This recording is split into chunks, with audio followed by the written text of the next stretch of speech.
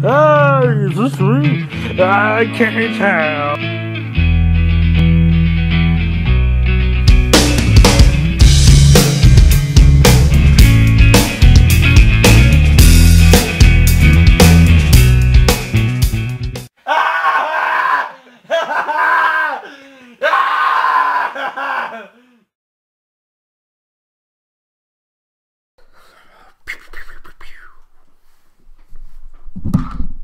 Album review. Yes. Killswitch Engage put out their new album, Incarnate, March 11th, 2016. That's their 7th studio album. It's the follow-up to 2013's Disarm the Descent. They did, back in the day, they did their debut in Alive or Just Breathing with Jesse Leach. Then they got Howard Jones. Disarm the Descent, they got Jesse Leach back. Jesse Leach is still in the band. Oh, it's the 4th album. Yeah. Yeah. So, yeah. Okay. So, where do I start? Okay. I'm going to come out and preface my section of this review with the main reason for what I'm about to say, which is when this album first came out, and even when they first put out, was it Strength of the Mind? Yeah. I kind of was anticipating / hoping for something that was still kind of in the vein of Disarm the Descent. Like, I really like that album. Like, I like Killswitch. I like, their older stuff. I like, As Daylight Dies. And I've listened to a bit of their second self-titled. And I like that, but I kind of like Disarm the Descent a little bit better. Like, that album is really tight, with songs like, Of Course, In Due Time, and A Tribute to the Fallen. And, so I really liked that album. I was hoping that this album would have been, like, the next step. You know what I mean? Like, maybe that mixed with some of the melodic stuff. And this album's kind of the opposite. So even though, and I'm going to say this because I'm going to talk, and basically it's the only thing, and this will affect my score, is that this is a really good album, but I can't help the slight feeling of like disappointment, because again I had this of what I was hoping for and what I wanted, and then this is still good, but it's not what I was expecting. But this album is still really good. Like, this is, again, much more in the veins of the more melodic Killswitch, I'd say. Like, a lot of songs are like that. I mean, songs like We Carry On and Just Let Go are, songs that definitely, and Alone I Stand, are songs that kind of come to mind that are more, the melodic side of Killswitch. Where they do still get into the more aggressive, in-your-face style, again, with songs like, Hate by Design, Until the Day was a little more upbeat. The Great Deceit, and then one of the bonus tracks, which is Reignite, is like, again, more in your face. And like, but that's the thing. Like, this album kind of has those moments, but they don't mix. You know what I mean? Like, it's either mostly melodic or it's in your face. In which the in your face stuff, I don't think works as well as it does on Disarm the Descent because again, it's a different kind of album. The production's different. Disarm the Descent was very like thick and like in your face, and it kind of hits hard. Whereas this is since this album's a lot more melodic in a lot of ways, that this is again a more toned down mix in a lot of ways. But yeah, I think Jesse Leach sounds good on this album. I mean, I think I probably preferred his performance on Disarm the Descent a little bit, but it's still good. But and everything sounds good. Like, again, we were talking Strength of the Mind. That opening like riff, that main riff is awesome. It's like a fucking awesome riff. And then probably my favorite song on the album. I mean, not count Reignite's probably my favorite, but that's a bonus track, so I might not necessarily count that. But probably the first track, Alone I Stand, is my favorite song from the album. That song is just really good. It just kind of again, I really like the chorus is where that song gets me, and it's just it's melodic and it's awesome and it's Killswitch. I mean, that's probably the best descriptor of the whole thing is that it's Killswitch, and this is a very Killswitch album. It's just and it's a good album. I really like this album, and after putting this album away for a little bit and coming back and listening to it, I don't doubt that this album will most likely be in my top 10. Maybe even again down the road, maybe even my top 5 albums of the year. But at this point, because again, having 2 days to listen to it, which we've done, I can't help the feelings of disappointment, because even though this is a great album, it's not the one that I was looking for. So that's my personal opinion. So, yeah. Let's see here. Killswitch Engage is a band.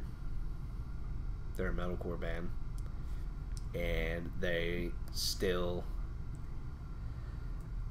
show everybody that they're the best metalcore band in town, in my opinion.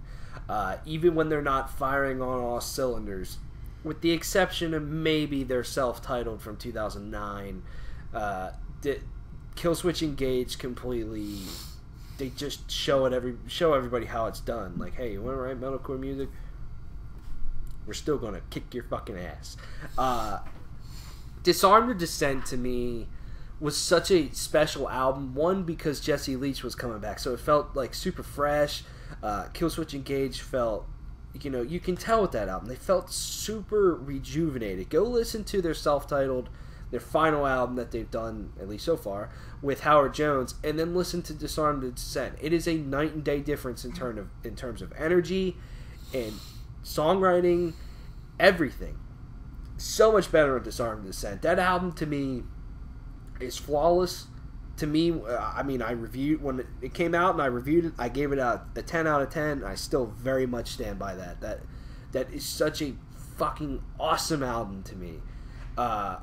So I too had extremely high expectations, and I too can't help but feel slightly disappointed with this album. But at the same time, this is a solid album.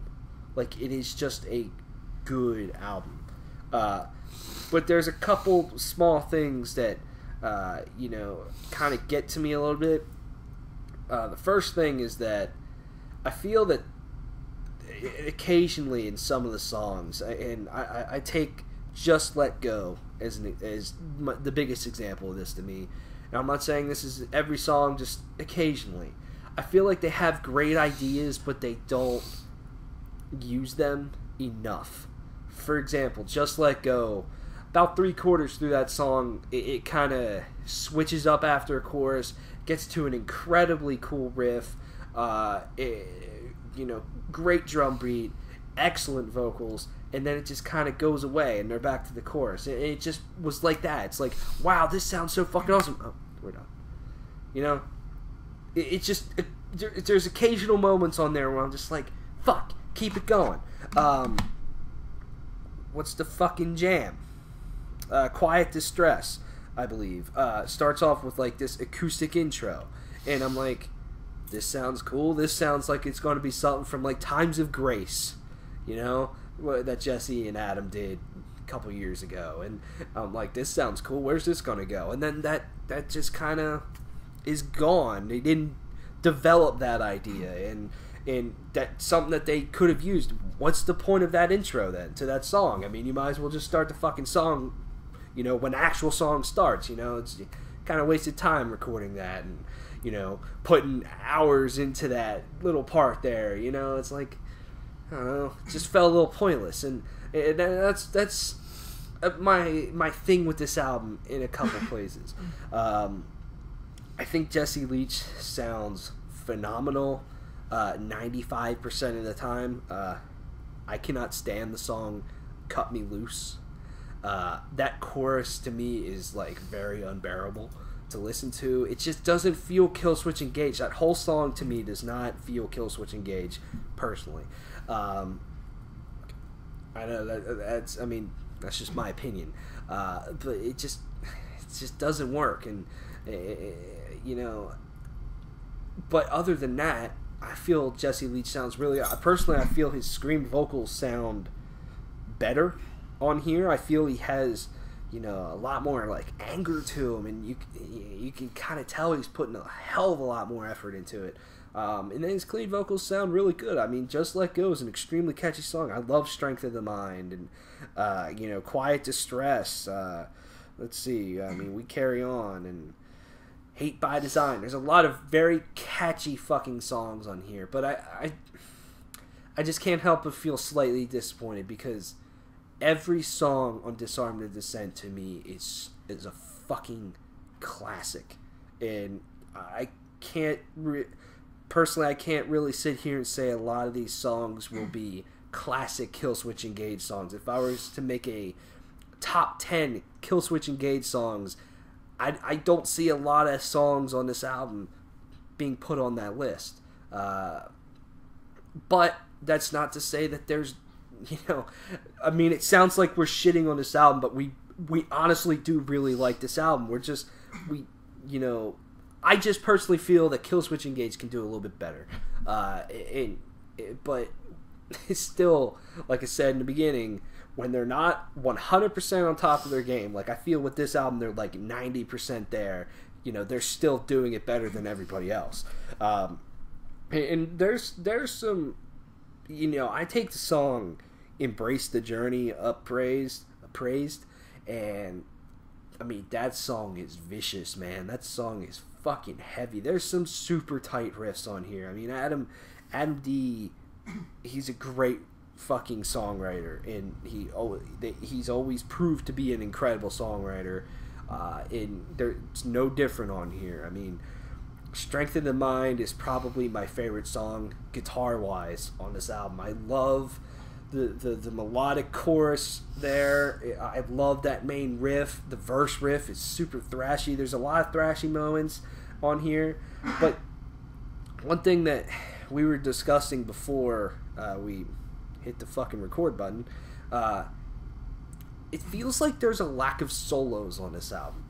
Or at least when they're there, they don't really stand out like before with previous Killswitch Engage albums. I mean, when it comes to metalcore and solos, they do it extremely well. They always have. I mean, the solo in Due Time is probably one of my favorite solos of all time. That solo is so tight. It's so good. And I just feel there's a little bit of lack of them. I know the one in like Just Let Go is pretty rad. So that's just me. That's not something to really knock the album for. If they didn't feel that their a solo didn't work here, or it's just not going to fit, then it just doesn't fit. No need to force it. But so it's not something I'm going to sit here and say, "Oh, this album sucks." Album sucks. Not enough solos. Not enough solos. 7.8 out of 10. Too many scream vocals. Yeah. 7.8 out of 10. Yeah. But I mean, otherwise, this is just another good Killswitch Engage album. I'd probably go. I always go back and forth. I probably go Alive or Just Breathing and Disarm the Descent. Like they're like a dick hair apart in terms of like the best albums from Killswitch Engage. Then probably As Daylight Dies, and then maybe this album. I'd say this album's probably better than The End of Heartache, personally. I think we can all say that their self-titled from 2009 is probably the worst Killswitch Engage album. Even that one's not bad either. It's like, fuck. It's just expectation levels to me. It's kind of like there's certain bands in metal that just literally knock it out of the park with almost every album. And this is one of those bands. And you just, throughout their entire career, because they've done so well, and they've just create such incredible masterpieces of their genre, you expect so much from them every time. I mean, I can't imagine, some of the pressure they're probably under sometimes to just completely kill it. And especially if you're following up Disarm the Descent, I mean, it's like, fuck. It's kind of like, Iron Maiden's another band, you expect fucking perfection from that band almost every time. You know, I'm trying to think of other bands like Cannibal Corpse. To me is another band. Opeth is a great fucking example. You expect fucking a masterpiece from Opeth every time because almost every album they put out is a fucking masterpiece. Machine Head is another one. You know, it's like there's some bands like that, and that's this band. And when they don't 100% get there, even if they're close, like they are with this album, you still feel slightly disappointed. But nevertheless, this is solid. There's some tight riffs, great songs.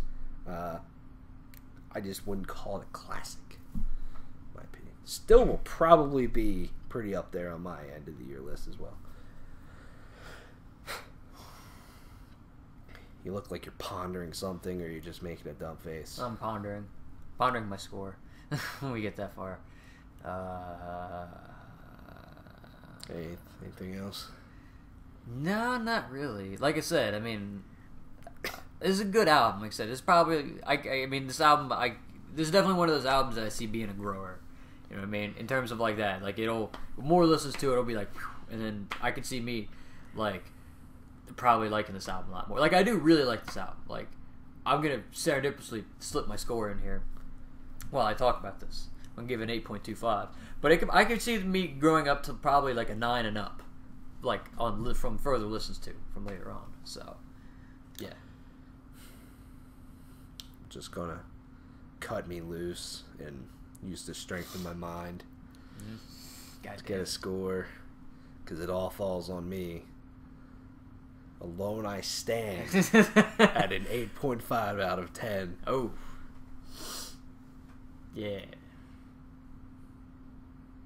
Until the day we post this album review. We have to embrace the journey.